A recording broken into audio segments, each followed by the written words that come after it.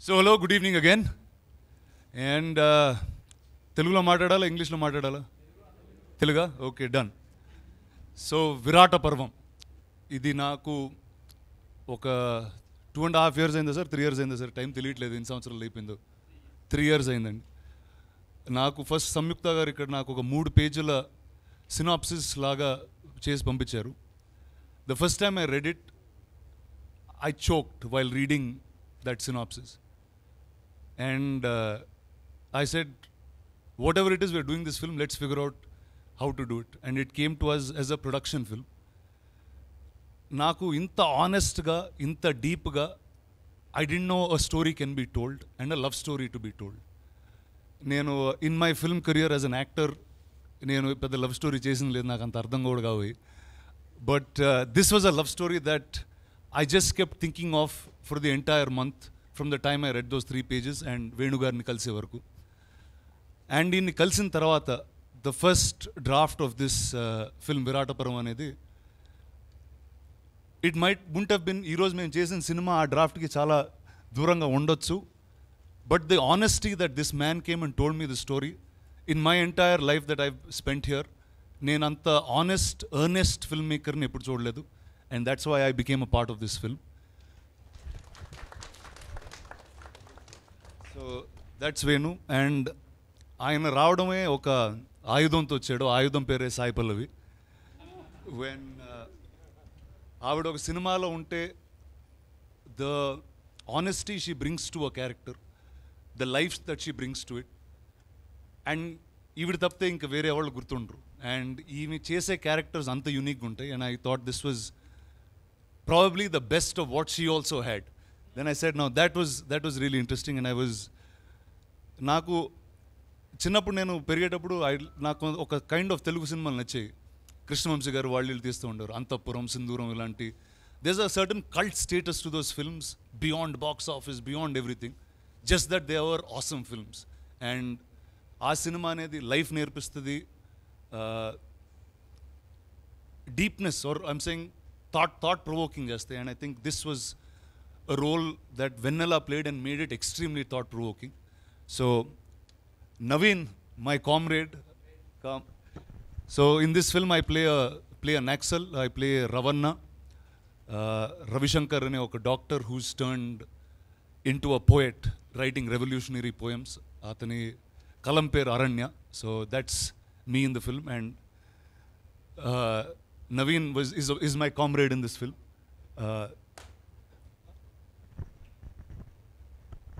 So this is my team of Virataparvam. That's the art director. Ee set tho saha evarni vadalakunda last work pettanu ikkadiki. So the floor is open for all of you all. You saw the trailer, you all saw a little bit of the film. So shoot away, guys. Hello sir. నా question director గారికి. Here okay sir, మీరు ఫారెస్ట్లో shoot చేసేటప్పుడు ఎలాంటి difficulties face చేశారు sir టెక్నికల్గా? Actually అడవికి గొప్ప మార్మిక సౌందర్యం ఉంటుంది. అడవికి ఎంత గొప్ప మార్మిక సౌందర్యం ఉంటుందో ఈ కథలో కూడా అంత గొప్ప మార్మిక సౌందర్యం ఉంటుంది. అడవి ఈ కథలో భాగం. విరాటపర్వంలో డిఫికల్టీస్ అంటే పెద్దగా మనం చేసుకునే డిఫికల్టీసే. అడవి ఎప్పుడు మనల్ని అక్కున చేర్చుకుంటుంది. మేము కేరళలో చేసాం, వికారాబాద్లో చేసాం, ఎటువంటి డిఫికల్టీస్ మాకు రాలేదు. బట్ అక్కడ అంటే మనము చేసేటివి ఇప్పుడు ఫర్ ఎగ్జాంపుల్ ఒకటి చెప్తాను. కేరళలోనే కదా, మొత్తము మందు బాటిల్ దాగి పడేసిళ్ళు. ఫస్ట్ రానా సార్ చెప్పాడు, ఫస్ట్ మనం ఇదంతా క్లీన్ చేసి తర్వాత మనం షూటింగ్ చేద్దాం అని అన్నారు. అంటే అంతా సెట్లో ఉన్న వాళ్ళందరూ అదంతా క్లీన్ చేసి, ఎందుకంటే అది మన మినిమం రెస్పాన్సిబిలిటీ. సో అడవి మనల్ని తిట్టదని, అడవి మనల్ని ఏమి అనదని అలా మనం వదిలేయలేము కదా. సో దట్ అలాంటి చిన్న మన వల్ల మనం చేసుకునే డిఫికల్టీసే తప్ప సహజంగా వచ్చేది ఏం లేదు. ఒక్కసారి మాత్రం ఎలిఫెంట్ల గ్రూప్ వచ్చింది, ఒక గుంపు పెద్ద 100 ఎలిఫెంట్లు వచ్చినాయి. ఆ రోజున గుర్తుందా సార్, అందరం త్వరగా వెళ్ళి కేరళలో, ఎందుకంటే అది వాటి ప్లేస్, అది వాటి ఇంట్లోకి మనం వెళ్ళాం. అవి 5:30కి అట్లా రాగానే ముందే చెప్పారు వస్తాయి అని చెప్పి. ఒక్కసారి పెద్ద సౌండ్లు వేసుకుంటూ అట్లా పెద్ద గుంపు వస్తుందనగానే జంపు మేము అందరం. సో అట్లా. Thank you sir. Thank you brother. My name is Sugun, direction department.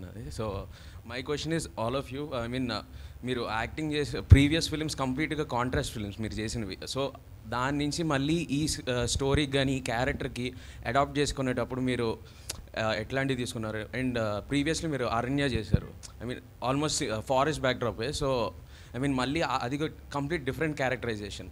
ఆ చిన్న చిన్న టిప్స్ కానీ ఆ జాగ్రత్తలు కానీ అసలు మీరు ఏం తీసుకున్నారు అని? అంటే from the time I started acting, అంటే నేను I don't like to do the same thing twice because I think I get bored of it, and I think people also should get bored of people doing the same things over and over again. Kani, I think the beauty of cinema or actor ayye oka blessing entante leni time ni lapothe ellipoyina time ni recreate cheyagaltam, and this is the only way you can get to do it. And as an actor you constantly want to live many different lives. That's the power that an actor has. And I think ఎంత డిఫరెంట్గా ఉంటే అంత బ్యూటిఫుల్గా లోపలికి వెళ్ళొచ్చు. And I think in my career I was quite blessed because every role that I got was extremely different from one another, and I grew as a person because of these roles. So all of these characters are part of me somewhere, and that's what makes me a human. So now again it's the feedback from what the director has given, and ఆయన ఎన్ని క్వశ్చన్లు అడగగలిగితే you become more and more Ravanna that you have to be. Sir, మీరు నీది నాది ఒకే కథ చేశారు కదా sir, దానికి దీనికి చాలా కాంట్రాస్ట్ ఉంది. సో కంప్లీట్ ఇంత కాంట్రాస్ట్ సబ్జెక్ట్ తీసుకోవడానికి, ఐ మీన్ అది చాలా రియలిస్టిక్ సబ్జెక్ట్, ఇది కూడా realistic, but it has a span. I mean మళ్ళీ అన్నీ రీక్రియేట్ చేయడం కానీ కంప్లీట్ డిఫరెంట్ సెటప్ కదా సార్. సో అది ఎట్లా చూస్ చేసుకున్నారు? ఈ స్క్రిప్ట్ మీ సెకండ్ ఫిలిం కింద ఎందుకు చూస్ చేసుకున్నారు? నేను పుట్టి పెరిగిన వాతావరణము, నేను చూసిన మనసులో, నాకు తెలిసిన జీవితాలు, నేను చదివిన పుస్తకాలే నాకు ఒక దారిని, ఒక విజన్ని నాకు ఇచ్చాయి. ఒక పర్సనాలిటీ నాకు అలా డెవలప్ అయింది. సో నేను నాకు తెలిసిన కథ నేను చెప్పాలని అనుకున్నాను. లోకల్ సినిమానే గ్లోబల్ సినిమా. నాకు తెలిసిన కథ, నాకు తెలిసిన జీవితాన్ని నేను స్క్రీన్ మీద తీసుకురావాలనుకున్నప్పుడు ఏమి సంఘటనలు ఉన్నాయని అన్నప్పుడు ఈ సంఘటన నన్ను బాగా అట్రాక్ట్ చేసింది. ఇది రియల్ ఇన్సిడెంట్.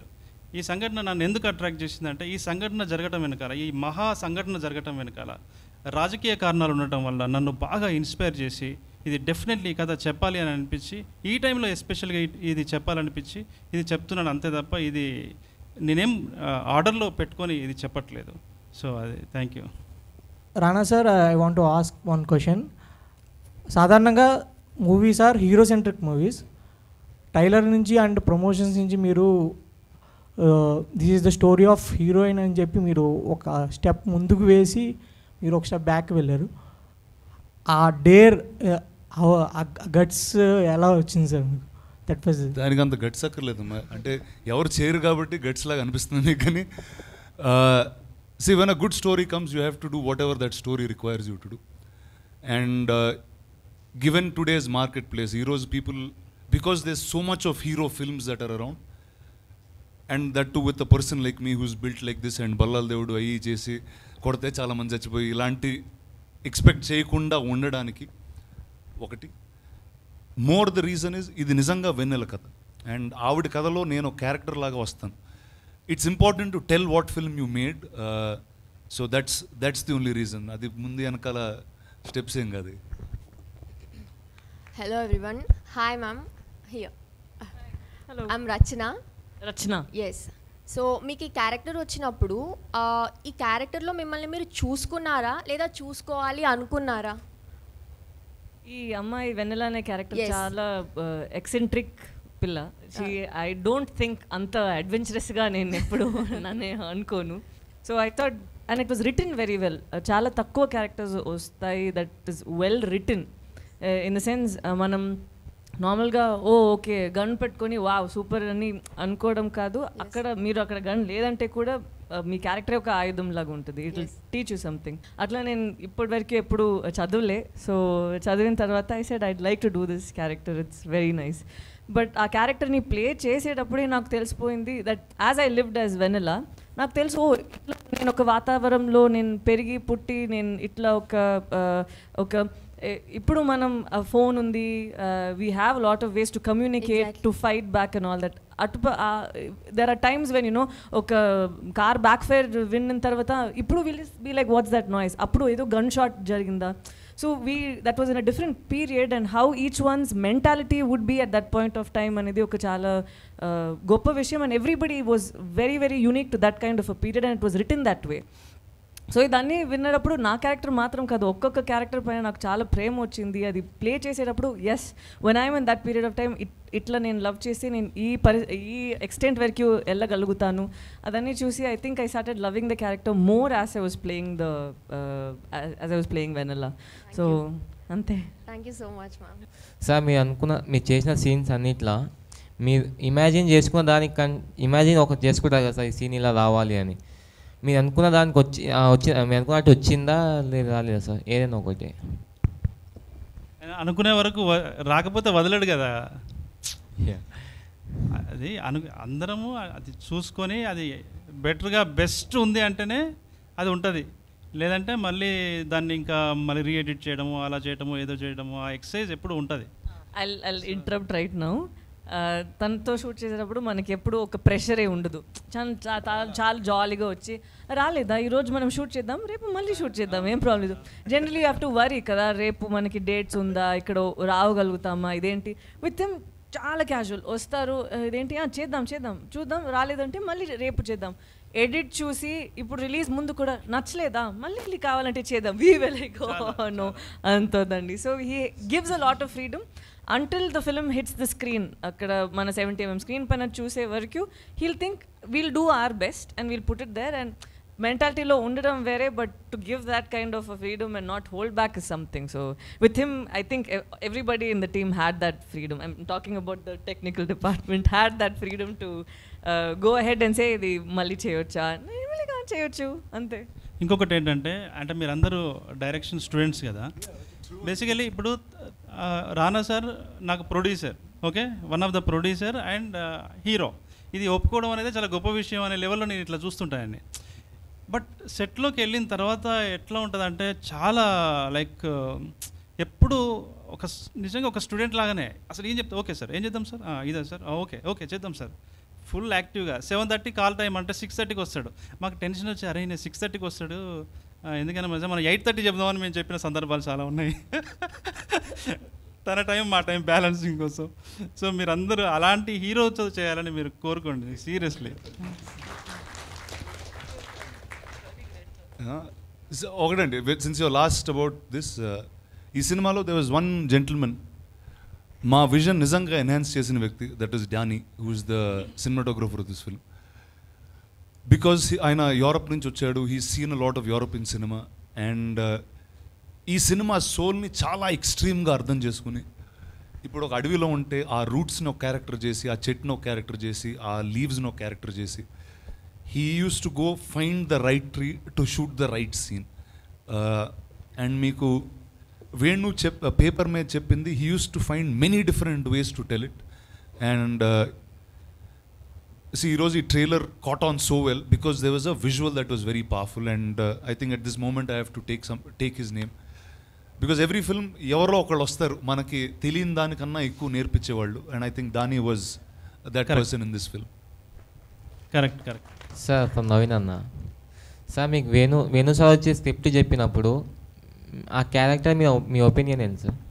అప్పుడు రకరకాల సినిమాలు చేస్తున్నా, అప్పుడు అంటే ఇంకో క్యారెక్టర్ నుంచి ఇంకో క్యారెక్టర్ ఏదో చేస్తున్నా, అప్పుడు ఐఎమ్ ట్రయింగ్ మై బెస్ట్ అనమాట. దొరికిన ఆపర్చునిటీ బాగా ఉపయోగించుకుని బాగా చేయాలని. సో సడన్గా కాల్ వచ్చి పిలిచినప్పుడు ఆఫీస్లో వెళ్ళి కథ విన్నా. అన్నా నేనే ఎందుకన్నా అని ఇలాగే అడిగా. లేదన్నా నువ్వు మంచి యాక్టర్ అన్నా చేస్తావని ఒక నమ్మకంతో నేను అడిగానన్నా. నాకు తెలీదు, నాకు చాలా స్ట్రాంగ్గా ఉంది role and film is very good. I felt great అంటే, ఎందుకంటే ఇలాంటి కథలు యాక్టర్స్కి దొరకడం చాలా కష్టం. అంటే ఇందులో చిన్న పాత్ర దొరికినా, చిన్న ఎమోషన్ కనెక్ట్ అయ్యే సీన్ దొరికినా చాలా అదృష్టంగా భావించారు. ఎందుకంటే the writing is so good and మాకు చెట్టు లాంటి మనిషి అంటే బ్యాక్ బోన్ ఈ సినిమాకి. నేను లైక్ ఆ అరణ్యలో తీసుకెళ్ళి చెట్టులో పెట్టారు కానీ but is bigger and stronger then any one. Because ఈ కథకు అలాంటి ఒక స్ట్రాంగ్ పీపుల్ కావాలి అండ్ స్ట్రాంగ్ యాక్టర్స్ కావాలి అని తెలుసుకున్నా. బట్ ఈరోజు ఈ స్టూడియోలో కూర్చున్నా, ఇక్కడే నా ఫస్ట్ ఫోటోషూట్ ఆడిషన్ జరిగింది ఇక్కడ ఆ రగన్న క్యారెక్టర్కి. అండ్ చాలా నాస్టాలజీగా ఉంది, చాలా హ్యాపీగా ఉంది ఫీలింగ్ అది. అండ్ యా, అంత ఈజీ కాదండి క్యారెక్టర్ నాకు, ఎందుకంటే I belong from this place called Ballari which is Andhra border and Karnataka border, wear మాకు language is like very strong hard hitting language. మాకు అక్కడ మాట్లాడే తెలుగు వచ్చేసి చాలా డిఫరెంట్ తెలుగు. బట్ ఆ తెలంగాణ ఇక్కడ వచ్చిన తర్వాత వేణన్ ఇచ్చిన డైలాగ్స్ చూసి చాలా టెన్షన్ పడ్డాను నేను. అంటే ఏ క్యారెక్టర్కి అంత భయపడలేదు నేను ఎప్పుడు. భయం అంటే ఆలోచించకుండా లైక్ ఫ్రీగా ఈజీగా చేశాను. బట్ ఈ డైలాగ్స్ విన్నప్పుడు నాకు ప్రతి అక్షరం ప్రతి వర్డ్ బాగా చేయాలి, బాగా చెప్పాలి అనే ఆ భయంతోనే నేను చేయాలంటే. కానీ వేణన్న అండ్ మా కామ్రేడ్ లైక్ ఒక సీన్ అండి, చాలా ఇంపార్టెంట్ సీన్ అది. సో ఆ సీన్ కోసం 1 వీక్ నుంచి వెయిట్ చేస్తున్నాను నేను, ఎప్పుడు వస్తుంది ఆ సీను, బాగా చేయాలని. కానీ ఎప్పుడైతే ఆ సీన్ వచ్చిందో బ్లాంక్ అయిపోయాను నేను. నాకు ఒక్క సెకండ్కి అలా బ్లాక్ అయిపోయాను నేను. అండ్ ఆ టైంలో వేణన్న, రానా గారు అండ్ ప్రియమణి గారు తెలియని ఒక ఎనర్జీ ఇచ్చారు నాకు. అండ్ ఆ scene I think I have done my best in my career. నా కెరియర్లో చేసిన ఫిల్మ్స్లో అది నా బెస్ట్ పర్ఫార్మెన్స్ నేను ఫీల్ అవుతాను. And thanks to the team and వేణన్నస్ writing and his direction. Hi sir, this is Abhi. Hello lady poster. అట్లా cut చేసేయండి. Ma'am, if you don't mind, once me voice మీ నోట్తో ఒకసారి హాయ్ అభి చెప్తే like నా జన్మ ధన్యం అయిపోతుంది. అయ్యా, అది పెద్ద మాట. Hi Abhi, thank you so much. Thank you, I'm blessed. Very very sweet. Coming to questions sir, అంటే మీరు యాక్టర్స్గా చాలా స్క్రిప్ట్స్ వింటారు కదా. సో అంటే ఈ విరాట పర్వం విన్నప్పుడు మీకు I have to tell this with my face this story అని ఒక పాయింట్ కనెక్ట్ అవుతాం కదా out of all the scripts. So అట్లా ఏ పాయింట్ అనిపించింది? అండ్ డైరెక్టర్ గారికి ఒక క్వశ్చన్ ఏంటంటే, so like when did this విరాట పర్వం started in your life and why విరాట పర్వం, హౌ విరాట పర్వం? Like out of all your scripts మనం ఫిల్మ్ మేకర్ అవుదాం అనుకున్నప్పటి నుంచి చాలా రాస్తాం కదా. So why this and how this happen and when did this happen? So these are my question. ఇప్పుడు మొత్తం అంతా ఇదే ఆన్సర్ చేసుకుంటూ వెళ్ళిపోవచ్చు అందరూ. ఇంకా సార్ చెప్పండి, మీరు స్టార్ట్. నో, యాక్చువల్లీ నేను విరాట పర్వము అని అప్పుడు టైటిల్ లేదు అప్పుడు. సో ఒక సంఘటన, రియల్ ఇన్సిడెంట్ అని చెప్పాను కదా, ఆ రియల్ ఇన్సిడెంట్ని సినిమాగా చేయాలి అని అనుకున్నప్పుడు అంటే నేను చూసినవి అవన్నీ కూడా వేరే వేరే రియల్ ఇన్సిడెంట్స్ కూడా ఇందులో క్లబ్ చేసి ప్రధానంగా ప్రేమ కథని మెయిన్ ప్లాట్గా పెట్టుకొని దీన్ని రాయడం జరిగింది. సో ఆ తర్వాత ఒకరోజు అనుకోకుండా మా ప్రొడ్యూసర్ సుధాకర్ చెరుకూరి గారు పిలిచి, యాక్చువల్లీ ఫస్ట్ ఇది వేరే ప్రొడక్షన్ హౌస్లో ఉండింది. వాళ్ళు అడిగారు ఏంటి చెప్పండి అని అంటే నేను లైన్ చెప్పాను, అంత ఎక్కువ ఏం చెప్పలేదు. జస్ట్ ఇట్లా మాకు వద్దు, ఇలాంటి వద్దు, వేరే కమర్షియల్ ఏదైనా తీసుకురండి అని అన్నారు. అని అంటే అదేంటి సార్ ఇట్లా అంటున్నారు, నేను ఏదో కొంచెం కొత్తగా చేద్దామని చూస్తున్నాను నేను అన్నా. అని అంటే లేదు, నీకే కెరియర్కి నీ గురించే చెప్తున్నాము, నువ్వు మళ్ళీ కనిపించవు ఇట్లాంటివి చేస్తా అన్నారు. నీ గురించే చెప్తున్నారు నాయన, మళ్ళీ కనిపించమంటే లేదు సార్ నేను ఇదే చేస్తా అన్న. అంటే నువ్వు అట్లా మొండిగా ఉండొద్దు, అసలు నీకు హీరోలు ఇయ్యాడు ఎవరు అని చెప్పారు. నీకు అసలు ఏ హీరో ఒప్పుకోడు, నేను ఛాలెంజ్ చేస్తా, నీ ఇష్టం నీ కర్మ అన్నారు అనమాట. లేదు సార్ నేను నా సెకండ్ ఫిలిం ఇదే చేద్దాం అనుకుంటున్నాను అన్నాను. అయితే వేరే దగ్గర చేసుకుంటండి అన్నారు. నేను మా సుధాకర్ చెరుకూరి గారి దగ్గర పిలిచారు వాళ్ళు అనుకోకుండా. నేను ఆయన చేతిలో అట్లా సిగరెట్ అంటించాడు. ఆ సిగరెట్ అయిపోయేలోపు కథ చెప్పాను, నా చేతిలో చెక్ కూడా పెట్టేశాడు అనమాట. అంటే కనెక్ట్ అయింది, అంటే టక్ మని. అంటే ఇప్పుడు మనం ఏదన్నా కథావస్తువు తీసుకుంటే, అంటే మీరు స్టూడెంట్స్ కాబట్టి కొంచెం ఎక్కువ చెప్తున్నాను, ఏదైనా కథావస్తువు మనం తీసుకుంటే ఇట్లా తడిసిన కొమ్మని ఇట్లా పట్టుకొని ఇట్లా దులిపితే ఎట్లయితే వాటర్ డ్రాప్స్ టప టప టప పడతాయో, మనం తీసుకునే కథావస్తువులో కూడా అంత ఇంటెన్సిటీ ఉండాలి. అంటే ఏ సీన్ రాద్దామని వెతుక్కునేటట్టుగా ఉండకూడదు. ఆ ఇంటెన్సిటీని మా వాళ్ళంతా, అంటే రానా సార్ కానీ, సాయి పల్లవి గారు కానీ, నవీన్ కానీ, తర్వాత మా మెయిన్ ప్రొడ్యూసర్ కావచ్చు ప్రియమణి గారు, వీళ్ళందరూ గమనించారు. అంటే నేను ఇప్పుడు సాయి పల్లవి గారి గురించి క్వశ్చన్ అది కూడా నేనే ఆన్సర్ చేస్తాను. సాయి పల్లవి గారికి చెప్పినప్పుడు కూడా 15-20 నిమిషాలే చెప్పాను క్యారవాన్లో కూర్చొని. అసలు ఒప్పుకుంటుందా ఒప్పుకోదా టెన్షన్ అనమాట. నాకేమో ఆమె వెన్నెల క్యారెక్టర్ రూపంలో సాయి పల్లవి గారు నా కలలో వస్తుండేవారు ఇట్లా. ఇప్పుడు మీరు ట్రైలర్ చూశారు కదా, అందులో ఒక షాట్ ఉంటుంది, లో యాంగిల్లో ఉండి బ్యాగ్ వేసుకొని ఇట్లా నడుచుకుంటూ వస్తుంది కదా, మైల్ స్టోన్ జంబికుంటాను, మా పక్కూరు అది.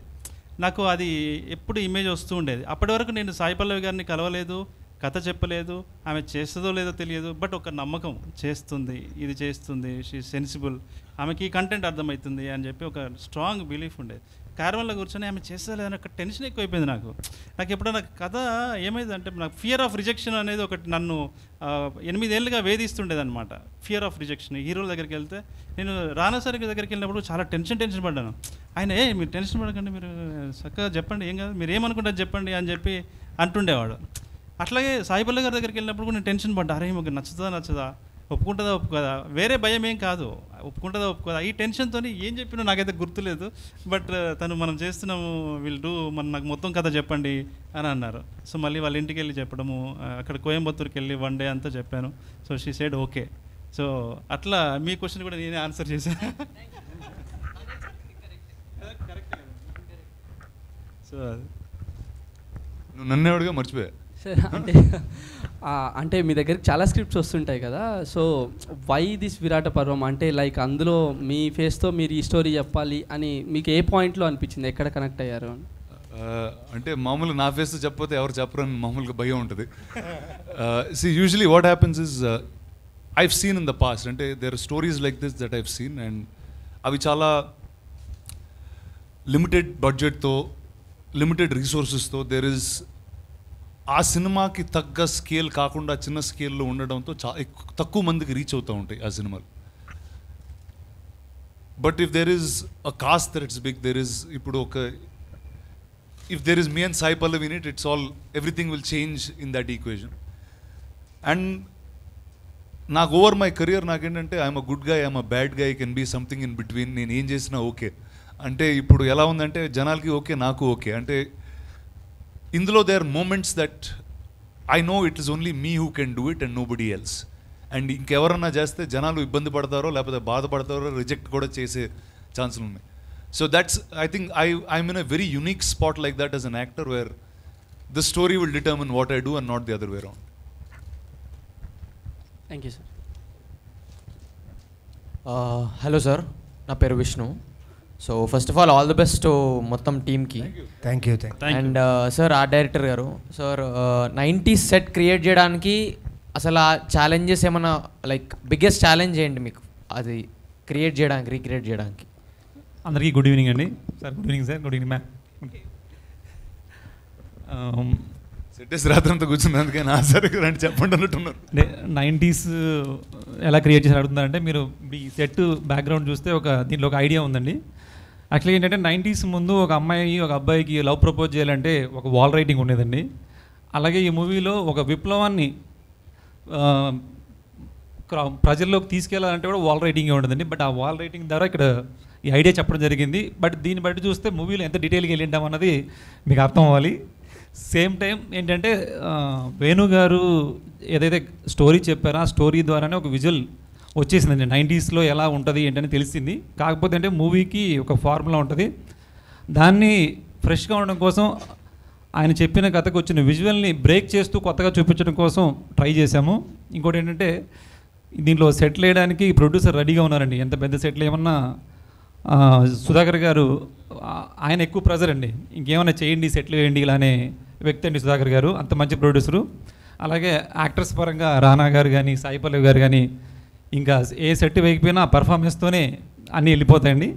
కాకపోతే వేణు గారు ఏంటంటే వెరీ రియల్గా న్యాచురల్గా మనకు సెట్ ఎక్కడ వేయకూడదు, చాలా న్యాచురల్గా ఉండాలని చెప్పేసి మేము ఒక 2 months ప్రీ ప్రొడక్షన్ వర్క్లో తెలంగాణ సరౌండింగ్ అంతా అండి, మొత్తం వరంగల్ కానీ మహబూబ్ నగర్ ఈ సరౌండింగ్ అంతా కూడా మేము 2 months మొత్తం రిక్కీ చేసామండి. ఆ రిక్కీలో చాలా లొకేషన్ చూసాం. కాకపోతే ఏంటంటే కొన్ని బాగున్నాయి కానీ మన షూటింగ్ కంఫర్ట్గా లేవన్నమాట. బట్ అలా అని చెప్పి సెట్ వేయకూడదు. డైరెక్టర్ గారికి ఏమో సెట్ వేయకూడదు, వెరీ అథెంటిక్గా ఉండాలి. ప్రొడ్యూసర్ మీరు సెట్ వేయండి, ఆర్టిస్ట్ కంఫర్ట్గా ఉండాలి, దగ్గరలో ఉండాలి అని ఆయన. బట్ ఈ ఇద్దరిని బ్యాలెన్స్ చేస్తూ మేము ఏం చేసామంటే దగ్గరలో ఇప్పుడు పల్లవి గారి వెన్నెల క్యారెక్టర్ హౌస్ ఉందండి, బట్ అది ఒక రియల్ హౌసు. సమ్ రెడ్డి గారు అని ఆయన హౌస్ అండి. బట్ ఆ హౌస్ని ఒక విలేజ్లో ఒక ఎమోషన్ ఉంటుందండి. ఒక హౌస్ని ఏమీ డిస్టర్బ్ చేయనివ్వరు అనమాట. బట్ ఆ హౌస్ని మేము ఎక్కడ పడితే అక్కడ విండోస్, ఎక్కడ పడితే అక్కడ డోర్స్, వాల్స్ బ్రేక్ చేసి, అంటే కెమెరా యాంగిల్స్ కోసం, అంటే చాలా కాంపాక్ట్గా ఉంటుందండి. వెన్నెల అనే క్యారెక్టర్ చాలా కాంపాక్ట్గా ఉండే ఒక హౌస్ అనమాట. వెరీ స్ట్రాంగ్ లేడీ అని మాకు ఏదైతే వేణుగారు అందరిని ఇంజెక్ట్ చేశారండి, టెక్నీషియన్స్, మిగతా టెక్నీషియన్స్ అందరినీ కూడా ఒక ట్రాన్స్లోకి తీసుకెళ్లారన్నమాట. ఆ సినిమా ఆల్రెడీ మేము చూసేసాం, ఆయన స్టోరీలోనే చూసేసాము. అట్లా ఒక ట్రాన్స్లోకి తీసుకెళ్లారు కాబట్టి అది రావాలి అంటే అంత కాంపాక్ట్లో కెమెరా మూమెంట్కి వర్కౌట్ అవ్వదు. కాబట్టి వాళ్ళని రిక్వెస్ట్ చేసి అక్కడ ఉన్న మనకి ఏ షార్ట్స్ కావాలి ఆ షార్ట్స్ కోసం ఏం చేయాలన్నప్పుడు చాలా వాల్స్ బ్రేక్ చేశాము, చాలా రీక్రియేట్ చేశాము. బట్ ఏది కూడా సెట్ లాగా ఉండదండి. బట్ ఇంకోటంటే ఈ సినిమాకి ఆర్ట్ వర్క్ చాలా బాగుంది అని ఉండకపోతేనే చాలా బాగుంటుందని నా ఫీలింగ్. ఎందుకంటే సెట్ వేసారు, చాలా సెట్ బాగుంది అంటే అది కరెక్ట్ ఆర్ట్ వర్క్ కాదు. బట్ ఇందులో ఎక్కడ కూడా ఆర్ట్ వర్క్ చేశారనే కనపడదు. బట్ నేను కూడా ఎక్కడ డీటెయిల్గా మీకు చెప్పదలుచుకోలేదు. బట్ అంటే మనకు విజువల్గా కనిపించేదే కాకుండా అండి కొన్ని షార్ట్స్కి అవి రావాలంటే ఏం చేయాలనేది కూడా ఉంటుందండి. మాకు అంటే ఈ మూవీ చాలా బడ్జెట్లో చేయొచ్చు అండి, ఎంత బడ్జెట్ అని పెట్టచ్చు. ఎందుకంటే రానా గారు అండ్ సాయి పల్లవి గారు ఉన్నారంటే ఎంత ప్రొడ్యూసర్ అది మమ్మల్ని అలా ప్రిపేర్ చేశారు. ఎందుకంటే బట్ రానా గారు అనగానే బాహుబలి గుర్తు రాకూడదు, సాయి పల్లవి గారు అనగానే రౌడీ బేబీ గుర్తుకు రాకూడదండి. దానికోసం ఒక మూడ్ క్రియేట్ అవ్వాలి, 90s లాగా ఒక మూడ్ క్రియేట్ అవ్వాలి. ఎక్కడ సెట్ లాగా ఉండదు, చాలా న్యాచురల్గా ఉంటుంది. కాకపోతే అంటే ఆర్ట్ డైరెక్షన్ అంటే జనరల్గా అందరూ సెట్సే అనుకుంటారండి. అంటే మీరు ఇన్స్టిట్యూట్ వాళ్ళు కాబట్టి నేను కొంచెం డెప్త్గా చెప్తున్నాను. అంటే సెట్స్ అనేది కాదండి, కొన్ని షార్ట్స్, కొన్ని విజువల్స్ రావాలంటే దానికి కొంత సెట్ బిల్డ్ చేయాలి. ఉదాహరణకి పీటర్ హిన్స్ మాస్టర్ అండి, చాలా పెద్ద మాస్టర్, ఆయన ఆల్రెడీ బాహుబలి అన్ని చేస్తున్నారు. ఆయనతో అంటే నాకు చాలా పెద్ద టెక్నీషియన్లతో పనిచేసే అవకాశం దొరికిందండి. అది దాని గురించి నేను వేణుగారికి చాలా థ్యాంక్స్ చెప్తున్నాను. అంటే ఆయన ద్వారా నాకు ఈ అవకాశం వచ్చింది కాబట్టి. డానీ గారు కానీ, దివాకర్ మణి అండ్ పీటర్ మాస్టర్ అండి. పీటర్ మాస్టరు ఒక యాక్షన్ ఎపిసోడ్కి వచ్చి దగ్గర అండి ఒక 3 hours అలా నిల్చొని మాట్లాడారండి. అంటే పీటర్ మాస్టర్ అనగానే ఒక యూజ్ సెట్స్ ఉండాలి, యూజ్ యాక్షన్ ఉంటుంది అని అనుకున్నామండి. బట్ ఆయనతో ఒక 3 hours అలాగే నిల్చున్నామండి, కూర్చోలేదు కూడా. ఇది రియల్ అనమాట అండి. డైరెక్టర్ గారు, నేను, పీటర్ మాస్టరు, డానీ, డిఓపి మొత్తం అలా నిల్చొని ఏం చేయాలని ఒక మూడ్ క్రియేట్ చేయాలి, ఒక ఎమోషన్ క్రియేట్ చేయాలంటే ఏం చేయొచ్చు. బట్ అలా అని చెప్పి పెద్ద సెట్ బిల్డ్ చేయకూడదు. అలాంటి దాంట్లో కూడా చాలా డీటెయిలింగ్గా డిస్కస్ జరిగిందండి. అందులో ఏంటంటే రానా గారు వచ్చి అక్కడ ఒక ఎమోషన్ క్రియేట్ చేస్తారండి, ఒక లీడర్షిప్ లాగా అక్కడ ఉన్న వాళ్ళందరినీ చైతన్యపరిచే లాంటి ఒక సీన్ అండి. దానికి అంటే ఆర్ట్ పరంగా చెప్తున్నాను నేను.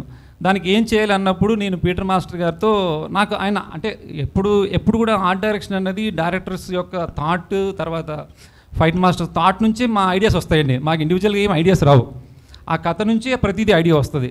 అలాగే ఆయన చెప్తున్నప్పుడు నాకు వచ్చిన ఐడియా ఏంటంటే ఒక లీడర్షిప్ అంటే ఒక హైట్లో ఉండాలి, మిగతా వాళ్ళందరూ ఆయన హైట్లో చూడాలి అని చెప్పి ఆయనకు నేను ఒక చిన్న స్టోన్ లాగా ఒక బేస్ లాగా ఇస్తే ఆర్టిఫిషియల్గా ఉంటుందండి. ఒక స్టోన్ ఇద్దాం అక్కడ, ఆ స్టోన్ మీద రానాగారు నిల్చుంటారు, మిగతా పీపుల్ అందరూ కూడా కెమెరా ఐలో చూస్తారు. రానాగారు ఇట్లా డౌన్లో చూస్తూ చెప్తుంటే ఒక ఫిరోషియస్ లుక్ వస్తుంది. తర్వాత ఆ లో యాంగిల్ కెమెరా పెట్టినప్పుడు బ్యాక్లో ఒక ఆర్చ్ ఉంటుంది. ఇవన్నీ కూడా చాలా మైల్డ్గా అవుట్ ఫోకస్లోనే ఉంటాయండి. ఫోర్గ్రౌండ్ ప్రాప్స్ కావచ్చు, బ్యాక్గ్రౌండ్ ప్రాప్స్, ఇట్లా ఒక మైల్డ్గా ఎక్కడా సెట్లా కాకుండా ఒక మూడ్ క్రియేట్ చేయడం కోసమే దీంట్లో ఆర్ట్ వర్క్ అనేది చేయడం జరిగింది. ఇందులో పెద్ద కష్టమే అనిపించలేదండి. అంటే ఐడియా అనేది చాలా ఈజీ అండి, స్క్రిప్ట్ ద్వారా వస్తుంది. తర్వాత ప్రొడ్యూసర్స్ డబ్బులు ఖర్చు పెడుతున్నప్పుడు ఏ ప్రాబ్లం లేదండి. అలాగే నా కింద ఉన్న టీము డే అండ్ నైట్ వాళ్ళు మనకి ఐడియా వచ్చినా కూడా చేయడానికి వాళ్ళు రెడీగా ఉంటారు. కాబట్టి చాలా హ్యాపీగా, చాలా ఎంజాయ్గా చేసే సినిమా ఇది. సేమ్ టైం అంటే చాలా 3 years తర్వాత మూవీ వచ్చేది చాలామంది మర్చిపోయారు. బట్ మొన్న వచ్చిన ట్రైలర్తో అందరికీ మళ్ళీ ఒక గూస్ బంప్స్ వచ్చి సినిమాకి మళ్ళీ సినిమా స్టార్టింగ్లో మేము ఏదైతే ఫీల్ అయ్యి ఒక గొప్ప సినిమా చేస్తున్నాం అన్నది దానికన్నా డబల్ ఇంపాక్ట్ ఇప్పుడు అనిపిస్తుందండి. చాలా హ్యాపీగా ఉంది సార్. Thank you. హలో.